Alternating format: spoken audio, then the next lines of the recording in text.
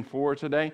So if you've got your Bible as we're setting this up, I want to encourage you to open up. If you have your app, open your Bible app on your phone or your tablet to the book of Joshua. It should be the 6th book in your Bible, the 6th different title, the 6th different heading.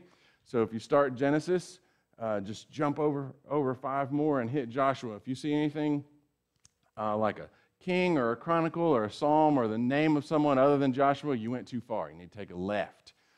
So we're in the Old Testament still in our chronological study. We're walking through a 3-year walk through the Scriptures in Joshua chapter 3 today. So we are going to see how God goes before us, what it means that God goes before us, and kind of the examples that we have of this from Scripture in Joshua chapter 3. And as you're getting your Bible out, I also want to encourage you to, in your bulletin on the inside, there's a listening guide that has blanks in it to help you follow along today. I want to encourage you to grab that and grab a pen and follow along in that manner, and you can use that. This goes along with our material that we're using in our Bible study groups or our Sunday school groups, so you can come alongside that as well. So I want to encourage you to do that and follow along in your copy of God's Word and on this listening guide. So as we prepare to do this, as we look at God's Word together as a church family, as a faith family who says, yeah, we believe in God's Word to be 100% true, 100% from God, inspired by the Spirit of God and written by the hand of man, and those men who were brought along by the Spirit to record these events. As we proclaim the truth of God's Word and therefore proclaiming the truth of God, would we, if you're able, stand together this morning as we read through Joshua chapter 3, starting in verse 7. The Lord said to Joshua, "Today I will begin to exalt you in the sight of all Israel, that they may know that as I was with Moses, so I will be with you, and as for you, command the priests who bear the ark of the covenant. When you come to the brink of the waters of the Jordan, you shall stand still in the Jordan." And Joshua said to the people of Israel, "Come here and listen to the words of the Lord your God." Joshua said, "Here is how you shall know that the living God is among you, and that he will without fail drive out from before you the Canaanites, the Hittites, the Hivites, the Perizzites, the Girgashites, the Amorites, and the Jebusites. Behold, the ark of the covenant of the Lord of all the earth," what a phrase, "is passing over before you into the Jordan. Now therefore take 12 men from the tribes of Israel, from each tribe a man.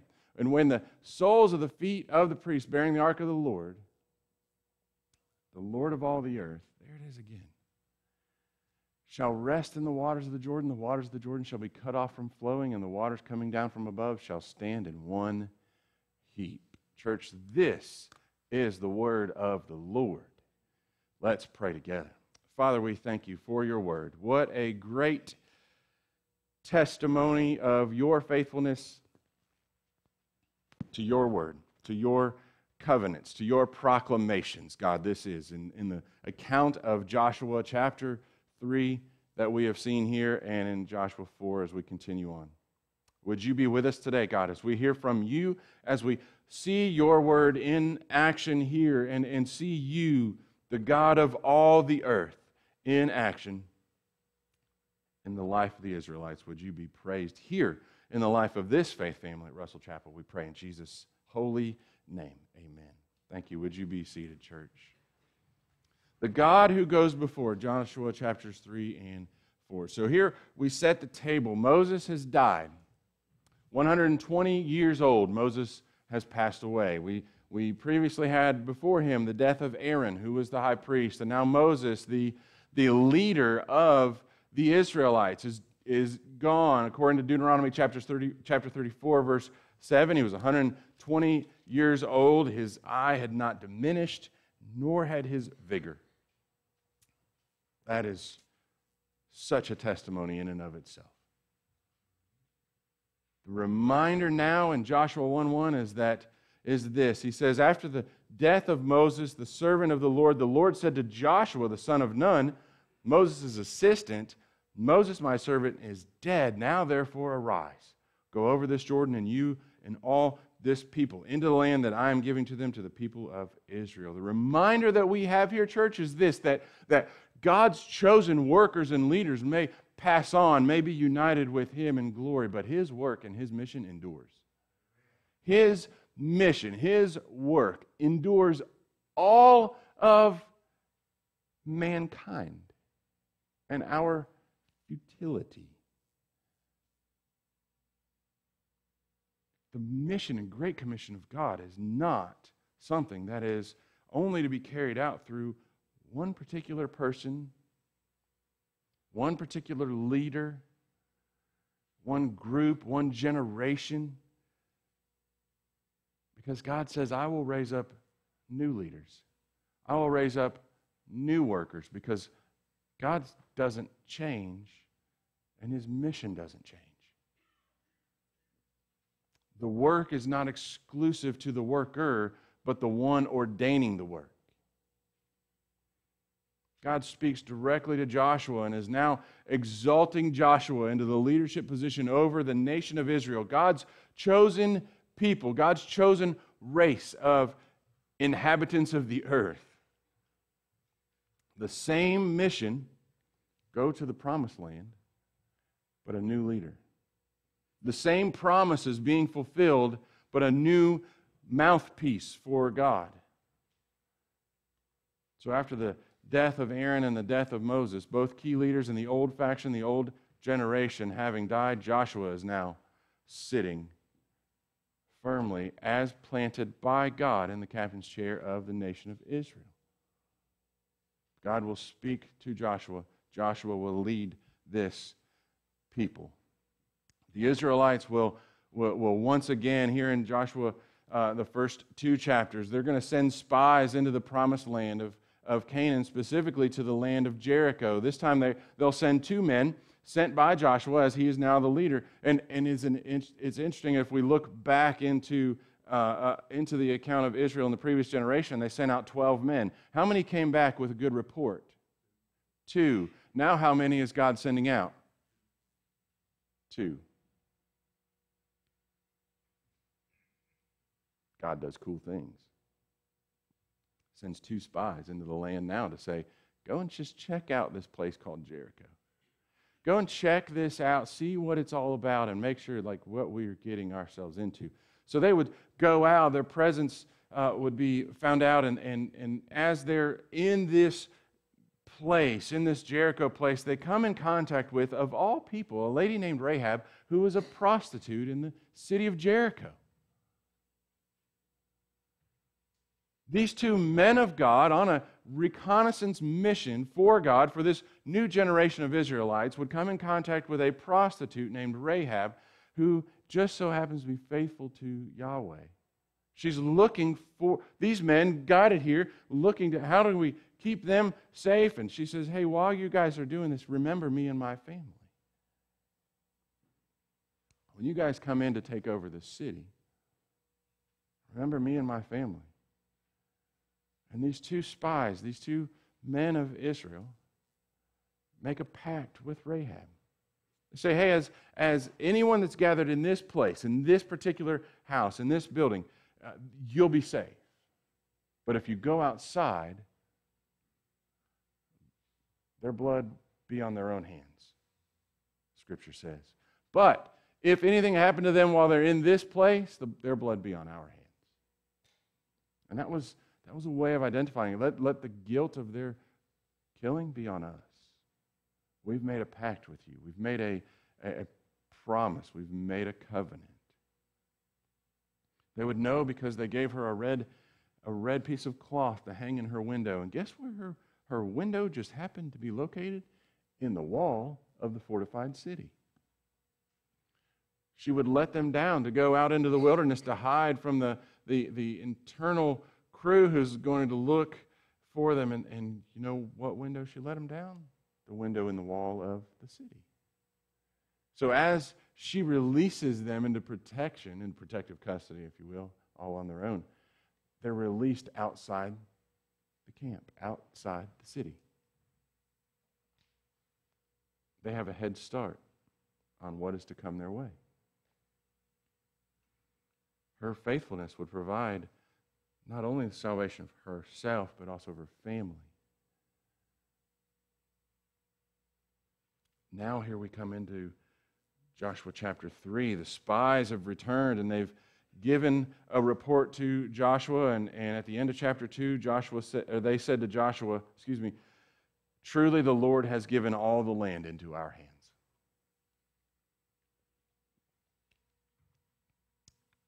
Truly, the Lord has given all the land into our hands. That's a much different story than 40 years ago. A new generation comes into play. Truly, God has done this. He has delivered this. Oh, and also, all the inhabitants of the land melt away because of us. So not only has He given us the land, He's given us the people. He's given us the inroads into this land. With this great report and their run-in with Rahab, Joshua is now in the driver's seat, in the lead spot over the nation of Israel. And God says, it's time. This land that has been this promised land that you have not yet seen, it's time. Your 40 years are up. The land that flows with milk and honey be delivered to your hands, nation of Israel. Joshua as the leader, as the captain, as the number one man who speaks to God and speaks for God to the nation of Israel. 40-year period is over. Aren't you glad? The wandering in the wilderness, in the desert, is about to come to an end. This time of trial is about to be over. And here's how this begins in Joshua chapter 3 now as we look at Israel preparing to cross the Jordan. Then Joshua, verse 1, chapter 3. Then Joshua rose early in the morning and they set out from Shittim and they came to the Jordan. He and all the people of Israel and lodged there before they passed over. At the end of 3 days, the officers went through the camp and commanded the people, as soon as you see the ark of the covenant of the Lord your God being carried by the Levitical priests, then you shall set out from your place and follow it. There shall be a distance between you and it, about 2,000 cubits in length. Now, a cubit is about 1.5 feet, so 3,000 feet difference, over half a mile distance between the ark and the people was to be kept at all times. 1,000 yards, 10 football fields, 1/2 a mile. God's very specific. He says, do not come near it in order that you may know the way you shall go, for you have not passed this way before. You're still in a wandering of sorts because you've never been here. So you have to pay attention to where I want you to go. And then it says in verse 5, then Joshua said to the people, consecrate yourselves, for tomorrow the Lord will do wonders among you. And Joshua said to the priests, take up the Ark of the Covenant and pass on before the people. So they took up the Ark of the Covenant and went before the people. The first thing we see, God has prepared for us a mighty work, and we must be ready for it. God's prepared for the Israelites a mighty task ahead of them.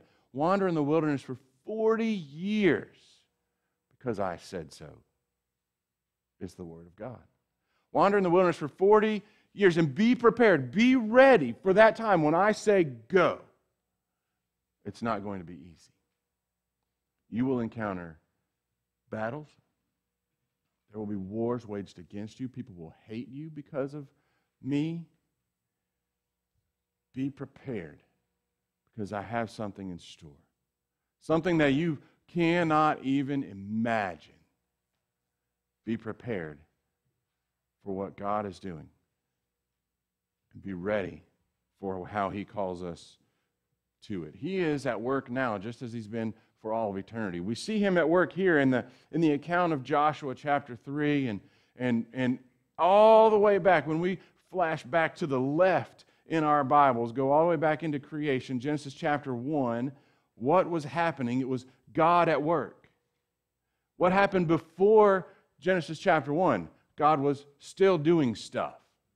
He was still at work because He is God and He's eternal, and it doesn't stop.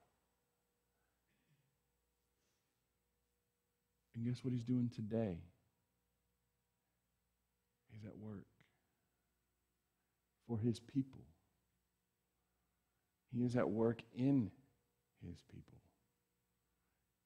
He goes before us. He goes before us and He says, this is the work that I have for you. I've already been there. Because God's not bound by time. And we can't fathom that. Like, we truly cannot wrap our minds around that because time dictates everything to us.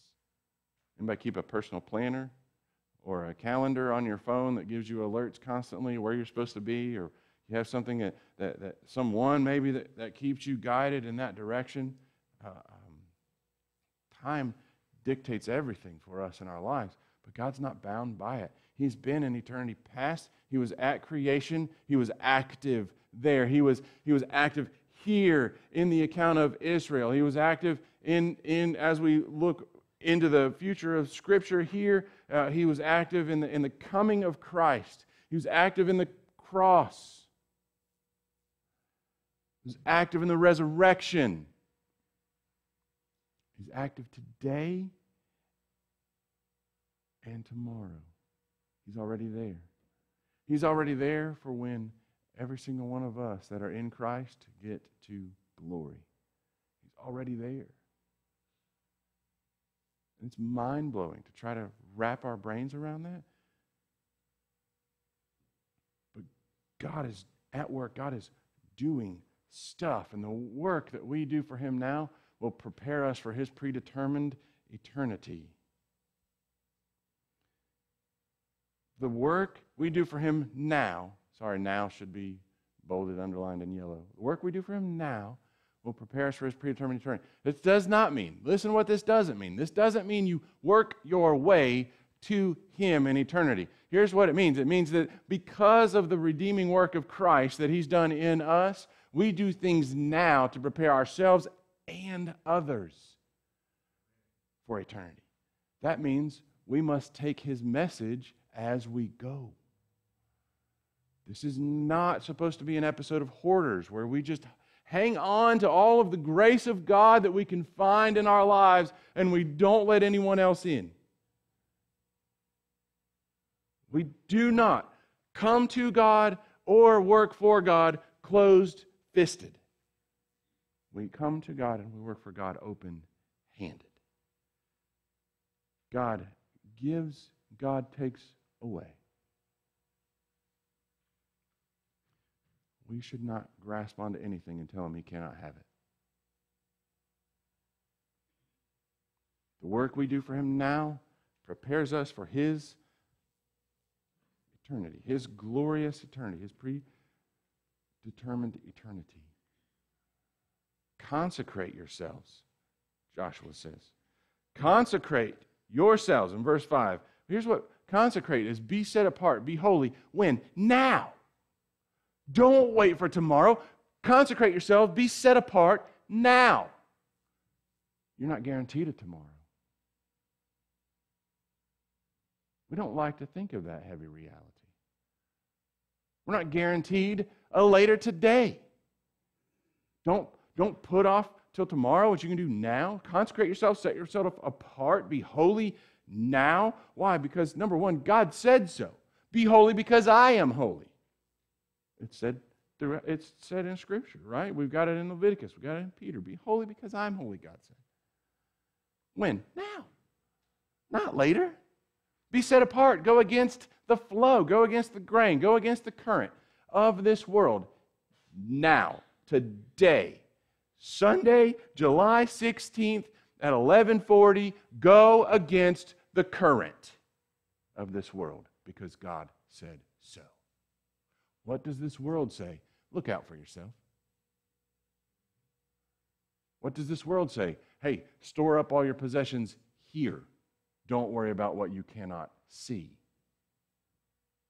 Is that setting yourself apart? Or would set yourself apart be, I don't have to have my own way. May God have His. I don't have to have stuff here because there's a treasure waiting on me in glory. Maybe I should work towards that. Consecrate yourselves now. Joshua says, consecrate yourselves in today. For tomorrow the Lord will do wonders among you. So be holy, be set apart today because God has already gone before you. He's not bound by time. He's already in the tomorrow. So set yourselves apart, be holy. What does this look like? It's also this, that God will use whoever, that should be bold as well, God will use whoever is willing to be used. Age is not a prerequisite.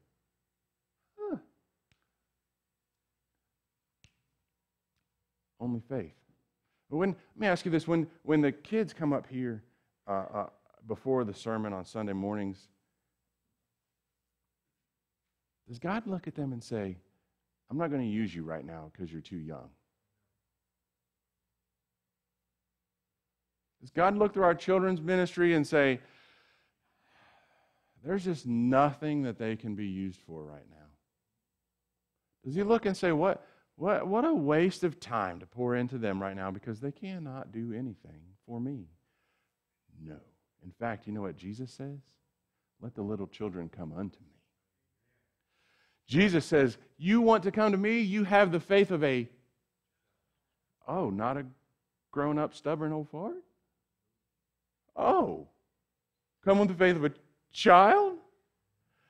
So wait a minute. Age isn't a prerequisite to be used by God. No, He will use the youngest to the oldest. When we're willing to be used, He will use us. Children don't necessarily have that way of saying, God, don't use me today. And that, church, that is what He says to us. You can't come in and say, God, don't use me today. We should come in and say, God, use me every day.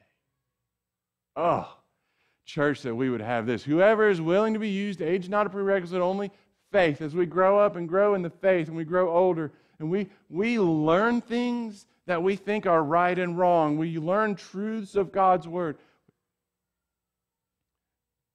Isn't that odd that we get more and more stubborn against being used by God as we learn more about Him? What is it to consecrate yourself then as you get older? Don't be stubborn and set out against God. Let God use us. Ask God to use us. Specifically say, God, how can you use me today? Who, Lord, can I encounter today for your glory?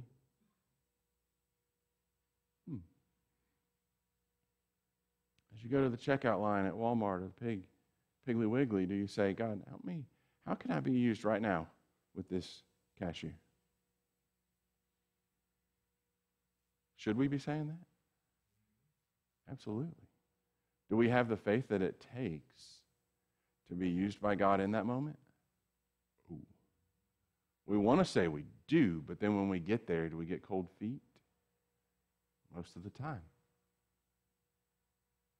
We proclaim this faith that we have to be used by God, this faith that we have to say, hey, God, I trust you with my eternity future, but I don't trust you in my present. We had a quote this morning in our Bible study groups material that said, it was by Corrie ten Boom, that said you can, I'm going to mess this up and butcher it all to pieces, but hopefully you get the essence. You can trust your future to God. You can trust your unknown future to a known God. Why can't we trust our known present to a known God? Where's our faith to be used by Him? Where is our faith to say, God, you are going before me, and it's for your glory that you go before me, and it's for your glory that you have redeemed me. But but I don't want to be used by you today. Oh, the heartbreak that must bring to the Redeemer, to the Creator. Because, church, let's be honest, acting in faith will sometimes get messy. Acting in faith will sometimes get messy. In particular, I want to look at this in Joshua chapter 3, verses 15 and 16. Here's what the Word of God says. And as soon as those bearing the ark had come as far as the Jordan, and the feet of the priests bearing the ark were dipped in the brink of the water. Now the Jordan overflows all its banks throughout the time of harvest. The waters coming down from above stood up and rose in a heap very far away at Adam, the city that is beside Zarethan. And those flowing down toward the sea of Arabah, the salt sea, completely cut off, and people passed over opposite Jericho. What is it? How is that messy? Because the people that were bearing the ark were supposed to go before the people of Israel into the water. As they get into there, if you've ever in your life stepped out into a body of water, it's messy. It's nasty in there. Many rivers and lakes that just have natural bed, not so much with rocks underneath. It's grimy, it's slimy. It's the stuff that if we got on us outside of the water, we would be quick to wash off. And these guys walk in holding the Ark of the Covenant, a ginormous wooden box with gold plating on poles. They walk in to this bed on the sea, wet, nasty, slimy, and they stand there holding this thing while everyone crosses over. And the scripture goes on to say that all of the people would pass over the Jordan, and they would pass over on dry ground. It doesn't say that these guys stood on dry ground. In fact, the original language leads us to believe the exact opposite. Because as the scripture says that the bring the priests out of the Jordan. It says that they lifted them out of the Jordan. Like they brought them out. The language here leads us to believe that they had sunk in a little bit. They had to get messy so other people could be saved. They had to sink into the mud as the first ones out. They had to be the trailblazers to go out into the nasty and get stuck sometimes.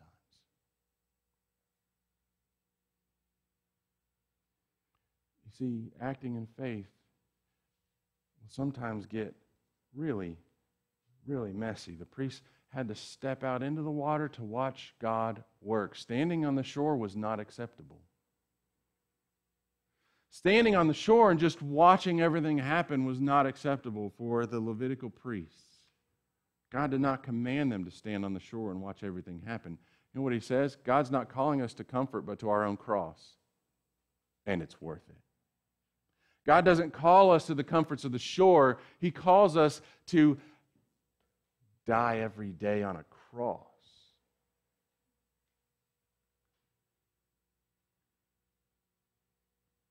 You think it was great for the priests to stand there and hold that thing and to feel themselves sinking just a little bit into that and watching everybody pass over before them? I bet that if we thought about it and had priests that their hearts were in tune with God, they rejoiced to do that. They rejoiced to get messy so that other people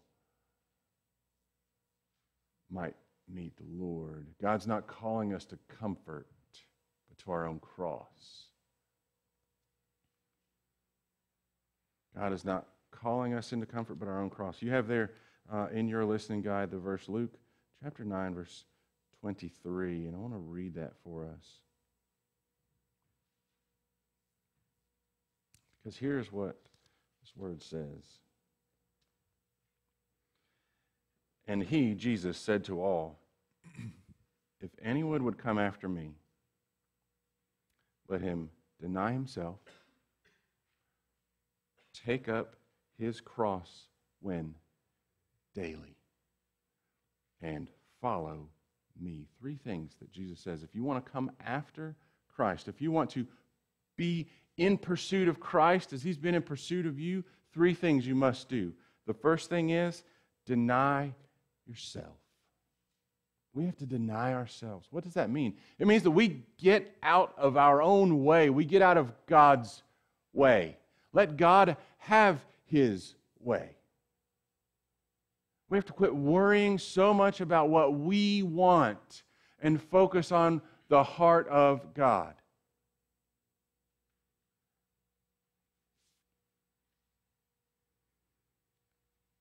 Deny ourselves. If something that we want goes contradictory to Scripture and the heart of God, it is not good for us.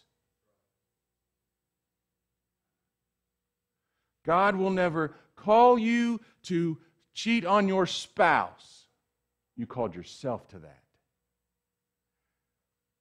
God will never call you to murder someone. You called yourself to that. And that includes hatred that we feel in our hearts towards people. It includes thoughts of lustful adultery. God would never call someone to an abortion because it's murder. God says, I've knit you together in your mother's womb. God was a part of that. He would never say, extinguish the life that I am creating. God would never call you to simply sit back and be comfortable while billions of people in this world are dying and headed to an eternal hell, separated from Christ without a knowledge of the name of Jesus, the one who came to save.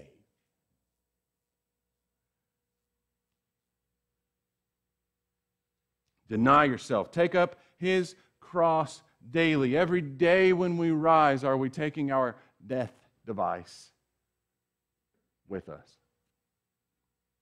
Are we taking our cross? Are we taking our electric chair, our gas chamber? Are we taking it with us to say, you know what, it's not me. It's nothing in this life is about me. As Paul said in Philippians, to live is Christ and to die is gain. He's not calling us unto a life of just extreme and lavish comforts, not even worrying about the poor, not worrying about those who do not know Christ. It's the exact opposite. He says, people will hate you because of me. You will face intense persecution according to your context. Why? Because of me. Oh, and 400 times in my word, God says, I want you to look out for the poor. And by the way, pure and undefiled religion before God our Father is this, that you would care for widows and orphans in their distress. Oh, really? Yeah. That's denying yourself. That's taking up your cross every day. It's saying to live is Christ and to die is gain.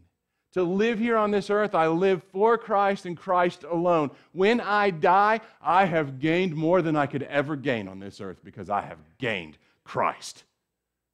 That's it. Pick up that cross, church, every single day. We must pick up our cross daily, deny ourselves, and we follow him. We run, we pursue, we run after Christ with everything that we have, including the very breath in our lungs. We run after him because faith gets messy. Jesus never said it would be the cleanest thing that you'll ever do. No, he said people will hate you. You will be killed. You will be persecuted. You will be stoned. Oh, and we'll all be together again. So don't even worry about because to live is Christ and to die is gain. Faith gets messy. Consecrate yourselves now, today, because God is doing something in the tomorrow. And He wants to use every single one of us in that. You see, the only plan that God has for taking His redemption story, His redeeming gospel of Jesus Christ to the four corners of the earth and everywhere in between. I know the earth is round. It's a figure of speech. It's us. We're it. Do you know the plan for discipleship, to grow up brothers and sisters in Christ in the faith? Do you know what that plan is? It is the Spirit of God, but you know who the Spirit of God wants to use? Me and you.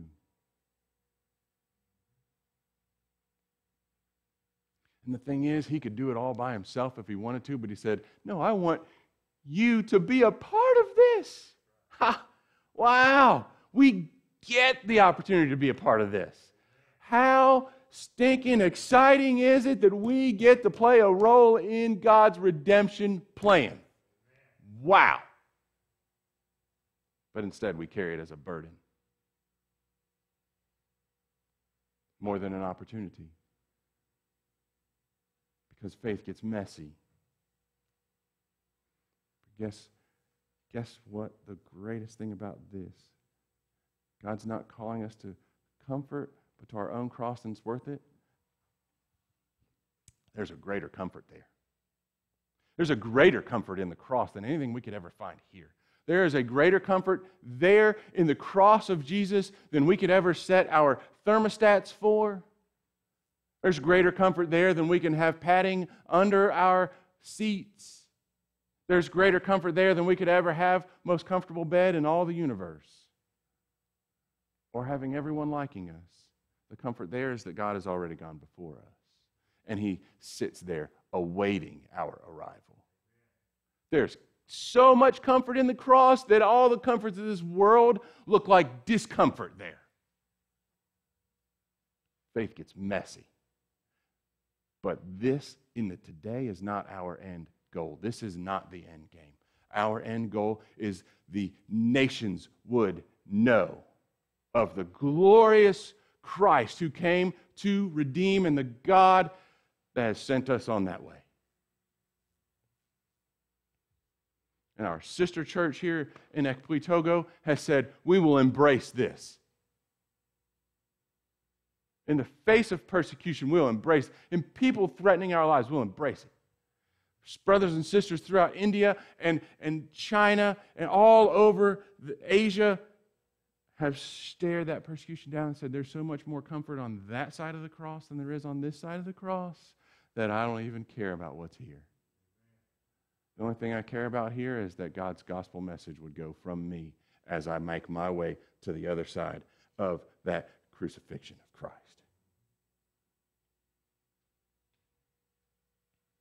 God is not calling us to our comforts, but to our own cross, and it is 100% worth it. Because true faith, church, will always produce good works.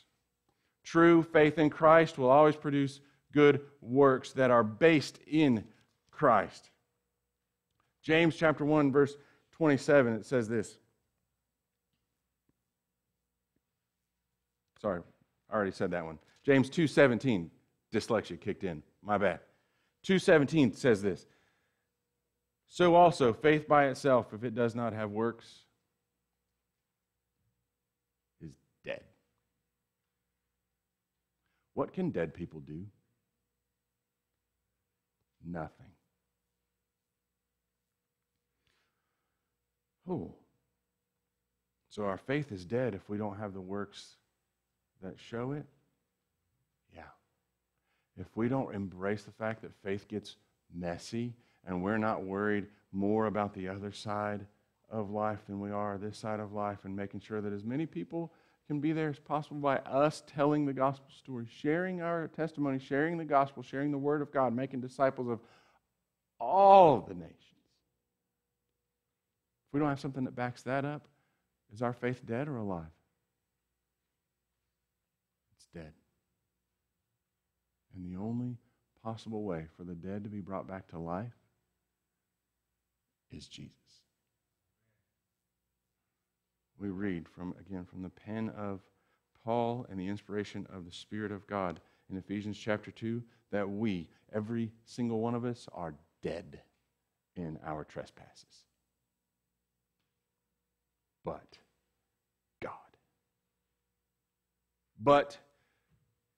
God, being rich in mercy because of the great love with which He loved us, even when we were dead in our trespasses, made us alive together with Christ. And that church is what we embrace to take to the nations. That is what we have, that story to share. We have that. And look at what God has also told Joshua. In Joshua chapter 1, he says this book of the law shall not depart from your mouth, but you shall meditate on it day and night, so that you may be careful to do according to all that is written in it. For then you will make your way prosperous, and then you will have good success. And it goes on. In chapter 4, when they're coming up out of the Jordan, Joshua turns around, grab those 12 stones, grab 12 stones here, stack them here. Why? So that we might be able to tell the story of what God has done for us.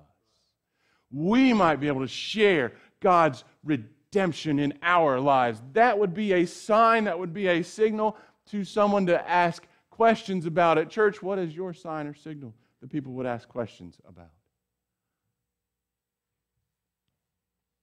I'm not saying we walk around with 12 stones stacked together in our hands all day long, every day. But we should be consecrated. We should go against the flow, so much so that people would say, what is this? And then our faith, knowing that it's going to get messy, we would be able to look at someone and say, this is Jesus. Let me tell you about this. And it's also internally us being okay with that person saying, you are a Fruit Loop. I don't like you. Maybe someone saying, I want to kill you. Or it may be someone saying, thank you for sharing that with me. Thank you. Because of that, I recognize my sin. I repent of my sin. I place my faith in the hands of Christ that were outstretched for me from as far as the east is from the west. And because of you being obedient to share that gospel story with me, I now have eternal life in Christ. I was dead and now I'm alive. Do we embrace that? Do we embrace that faith? There was that verse. So also faith by itself, if it does not have works, is dead.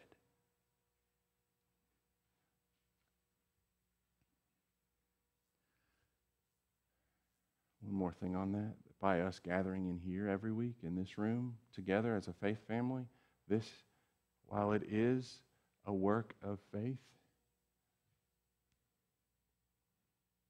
is it proclaiming the gospel to anyone?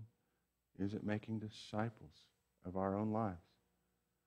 Are we active in that role to become messy? Pure faith will always drive us right to the heart of worship and discipleship. Joshua 4, 21, 24. We just hit on this. 21, 24. 21 says, and he said to the people of Israel, when your children ask their fathers in times to come, what do those stones mean? Then you shall let your children know, Israel passed over this Jordan on dry ground. For the Lord, Yahweh, your God, dried up the waters of the Jordan for you until you passed over, as the Lord your God did to the Red Sea, the generation before, which he dried up for us until we passed over. So that, look at this verse, chapter 24. If you have your Bible, look at this with me. Joshua 4:24.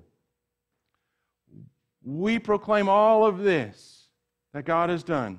We proclaim God's salvation, God's salvific works in our lives, God's everything, His creation, redemption, and all the way through eternity to our glorification and reunion with Him, so that all the peoples of the earth may know that the hand of the Lord is mighty, that you may fear the Lord your God forever. Why do we do this? Why do we worship? Why do we even have faith? It's so that all the peoples of the earth would know. Remember back as we looked at how Joshua called God. called him the God of what? All the earth. So the Lord of all the earth would be known by the people of all the earth, by our works, because of our faith. We should praise him for his goodness in our families. This is our family at home, our family at church. We praise him for his goodness in our families, and we should tell of his goodness to our families. It doesn't just stop and stay within the walls at home. We should praise him for his goodness in our families. We should tell of his goodness to our families. And this, we should praise him because all the peoples of the earth should know or would know, and we should ask him to work through us so that all the peoples of the earth would know. Praise him because he is the God of all the earth, and all the people of all the earth will one day know who he is. And it's our job to ask him how he can use us to make that be the case.